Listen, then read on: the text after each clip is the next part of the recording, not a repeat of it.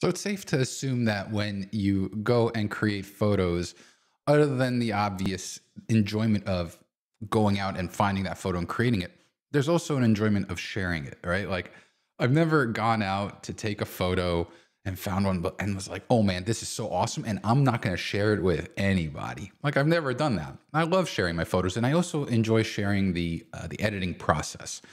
That's what this whole channel is about, is helping you by showing you my editing processes so that they can help you. And so I was excited when I saw Adobe just updated their mobile apps for iOS and Android, and there's this new way to share. So normally when you share out of Lightroom, it will save a new image file for you so that you can upload to social media. But now they have this feature called Edit Replay. And what that is it creates a short video that shows the original and the edited image and then the steps in between. And I think it's just really cool. It's nothing major. It's not going to blow your mind, but in terms of sharing photos, I appreciate that Adobe put the effort into making this time-saving process, because otherwise, you'd have to go and create that video for yourself. And I've done that before, and it just takes a little bit of time. So being able to kind of automate that, to me, is worth it. So I'm going to show you really quickly. I've just got my trusty iPhone 14 Pro Max over here, and we'll edit a photo using Lightroom Mobile. And then I'm going to create one of these edit replay videos, and I'll show you how to do that. And it's just a lot of fun. So let's start that out. So here, this is a photo I took several years ago, and you'll see it's the original photo. And there are two ways that you can tell that it's the original. If you press and hold on a photo in Lightroom, you'll see that the before comes up. And then when you let go, you'll have the after. So if there were any edits, like for example, here's another version of the photo that I edited. If I press and hold, you'll see that there's the original. So the other way to know whether there are any edits is below any of the functions over here, there would be a dot if you made any changes. So again, going to this image here, you see how I made changes to light and effects and optics. All right, so let's start editing the photo. The first thing I'm going to do here is click on optics. Typically, this is one of the first things I do, especially when I'm using an ultra wide lens, and I'm going to enable lens correction. And so you can see that that kind of does a nice job of fixing a little bit of that barrel distortion and lens vignette. And we're just gonna, this isn't gonna be anything major. We're just gonna make a few edits here to the photo. So next, what I'll do is I'll go to color, and then I want to get a correct white balance. So I'm gonna click on the white balance dropper here, and I'm gonna put it onto an area that I know is kind of gray.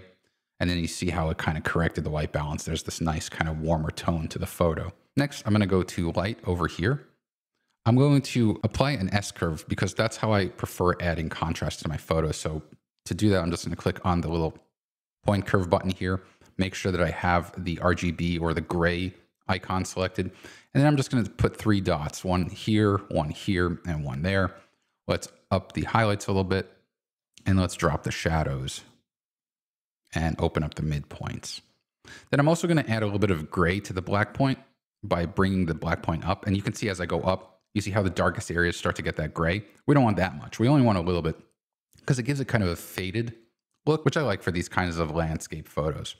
And so now that I'm done here, I'll click on done, and automatically you can see just how much of an improvement we have from the original photo. Now let's go back to color here, and I'm going to click on mix because I want to increase the saturation and luminance of the kind of foliage, the verdant foliage. So to do that, I'm going to click on the target icon here. I'm going to press and hold on the green, but before I do that, actually, I should first click on saturation at the bottom. You see the 3 different modes: hue, saturation, and luminance. So I'm going to click on saturation first, and then I'm going to click on a green area, and you can see that the target adjustment tool automatically identifies which colors it has detected, and I'm going to drag upward. Not too much, but just enough so that we get a nice pop. And I'm going to go to luminance and do the same thing and make those colors a little bit brighter. Now that I'm done, I'll click on the target adjustment tool again. That'll close us out. Next, I'll go to effects over here. I'm going to add a little bit of dehaze globally. Normally, I don't do that. Normally, I'll add it just to the sky. But then I'm going to add a vignette. And let's bring that midpoint in and also make it super soft with that feather. Cool. Now, we're not quite done yet. I feel like the foreground has gotten pretty dark. So I'm going to go ahead and add a mask to the foreground. I'll click on plus here, and I'm going to select a radial gradient. And then I'm just going to make a selection, and I can refine it. So I'm going to rotate it, make it a little narrower, and just kind of put it along this foreground. It doesn't have to be perfect. I just want to kind of bring that out a bit. And now that I have my selection made, I'm going to go to light.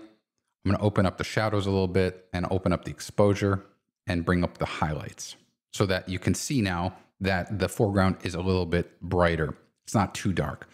Now with the mask complete, I'm going to click on the check mark and we're pretty much done. The last things I'll do is I'll go to detail here. Let's zoom in a little bit. And I'm going to take the sharpening amount. I'm going to start dragging up, but then I'm going to press and hold on the image with my other finger. And that gives me a grayscale view so I can see just how much of that sharpening I'm adding without having to be distracted by the color. Then I'm going to click on the masking slider. Actually, before I do that, let me zoom back out so I see the whole image. Then I'm going to click on the masking slider, press and hold, and you can see that I'm removing sharpening from kind of the flat areas. I really only want it along these edges here. So that's good there, and I'm done with sharpening. Now, if I close the editing panel out and I press and hold, you can see that's our original. Then here is our edited image. Now here's where the fun happens with Edit Replay. It really couldn't be easier to do. Let me show you. So all you need to do is go to the share button here on the top and then click on Create Edit Replay. It'll automatically generate the video for you, and then you just need to save it to your photo library. And so here's the video. It's 15 seconds long, and you can see that it first shows you the after image, and then it starts at the original, and it begins building out with all the major edits that you applied. And then it'll show you the final edit right there, and then a little credit to Lightroom. And so you can see it's super easy. You just need to edit your photo and then share it as an edit replay to get those kind of interactive style videos. You can share them on Instagram, on Twitter, on TikTok, wherever you want to share them. And I think it's even cooler because you can share the edited photo that you would normally share along with the video next to it.